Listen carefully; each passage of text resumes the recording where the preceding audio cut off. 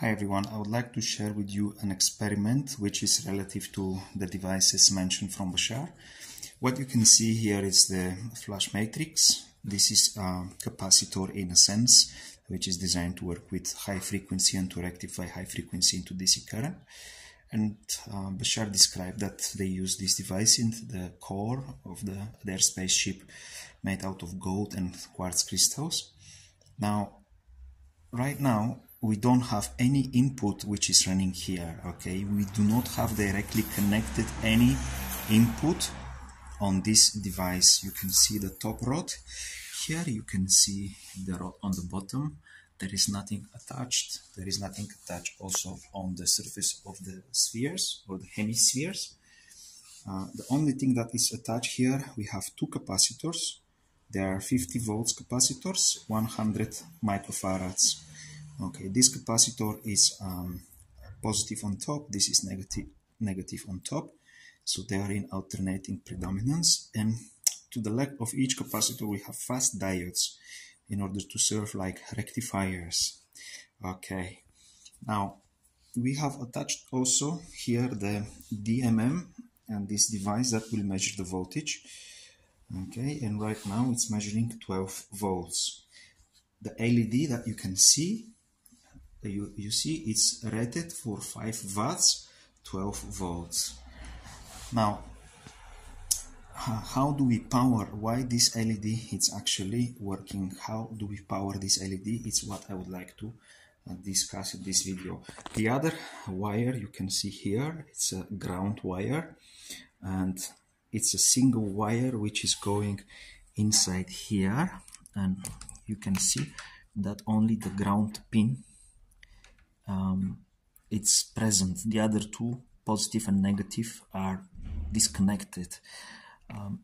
So this ground is going inside, and even this extension cord is not working. It's off. It's off, and it's going, and it's connected to this extension cord, which I can open from here. Okay, so I can switch on and off from here, this extension, and I can do it from here. You can see now it's on, and now it's off. It does not affect, it doesn't matter if it's on and off because we are using just the ground pin. So I can disconnect it from there, I can disconnect it from here also, and we still have 12 volts output DC. Now, we can measure the current. In order to do this, we need to disconnect one of the leads from the LED and both from the DMM, and change this to amperes. Change this here, this pin, and so now we can measure the current, and we're going to connect it in series. I'm shooting the video with one hand. I'm going to connect this in series and see how much current we have. We can see that LED is a little bit brighter, and now we have about 600 milliamps. If you multiply this 600 milliamps by 12 volts, you're going to have approximately, I believe, about 7.2 watts of output, DC output. Now, what is interesting in this video, why I'm shooting actually this video, it's to share with you that this actually power, from where it comes. It comes from the antenna which is on my veranda.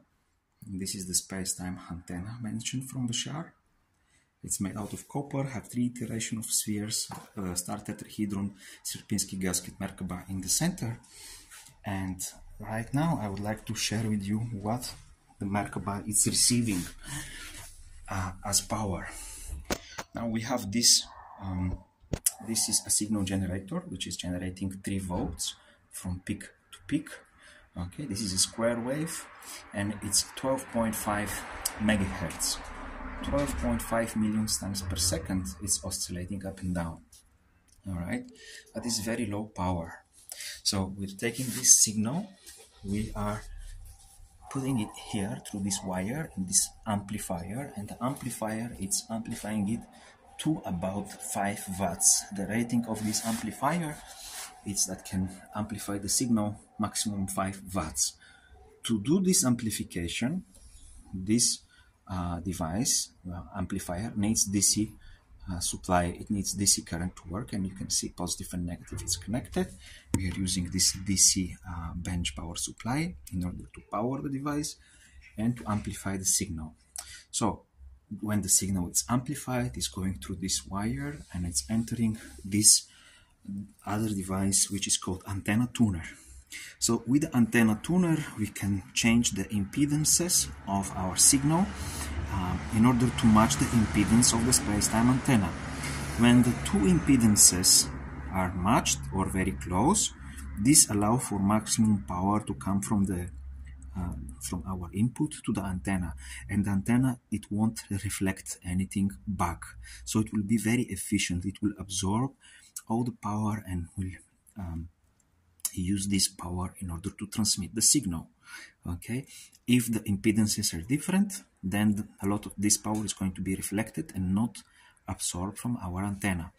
So the tuner, it's matching the impedances as much as possible. Right now it's showing that the reflected power, the power, it's about 5 watts. You can see between and 4 and 6, this is about 5 watts. This is showing the VSWR, this arrow, a little bit less than 1 point. It's about 0.8 VSWR. And the positive lead from our signal is connected to the outer shell of the antenna. The negative is not connected to nowhere. It's like a virtual ground in a sense. So this is the space-time antenna. It's 1.3 meters the outer shell. It's receiving this RF signal, radio frequency signal. It's vibrating right now with 12.5 million times per second, and it's transferring the signal to this DC LED light, to this device, which is designed to work like electromagnetic inductions in a sense. It's something that happens in between, or resonating coupling. They coupled through resonance. So all the power that we put there, it's received from this smaller antenna, which is 1.618 times smaller from the Merkaba, which is inside the big antenna, and it's receiving this power and it converts it into DC. The distance between this small flash matrix and the big space-time antenna, it's exactly right now 3 meters. Okay, so the distance, it's 3 meters. And you can see we have about 600 milliamps with 12 volts, about 7.2 watts power. It's transferred wirelessly in a distance of 3 meters, and simultaneously it's converted into a DC output. Right now I would like to share something else. If you want me, I can play with this frequency here, okay, and changing at the resonant frequency.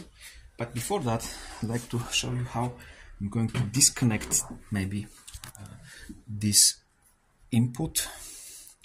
It's very hard for me with one hand. Okay, so you see I disconnect the input here of the space-time antenna, and the DC, it's off. When I connect it back, it's on. Okay, so the signal, just to prove that the signal is coming from here, and if I change the resonant frequency, you can see that I increase now the frequency of 16 million times per second, and the LED, it's not so bright. If I decrease again, 12.5 million times per second, the LED, it's very, very bright. So it's working through resonance, and it's transferring the power with radio frequency, but it converts it into a DC output, in our case about 7 watts. So this is maybe everything. Probably you will have any questions. I have a lot of questions also that I need to answer.